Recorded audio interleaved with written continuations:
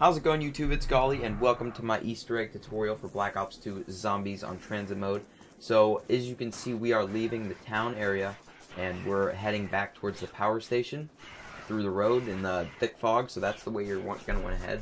And then off to the left on that road, there is going to be the hut, and you're going to gum up on it, and as you can see, it does look exactly like a hut from Shino Numa.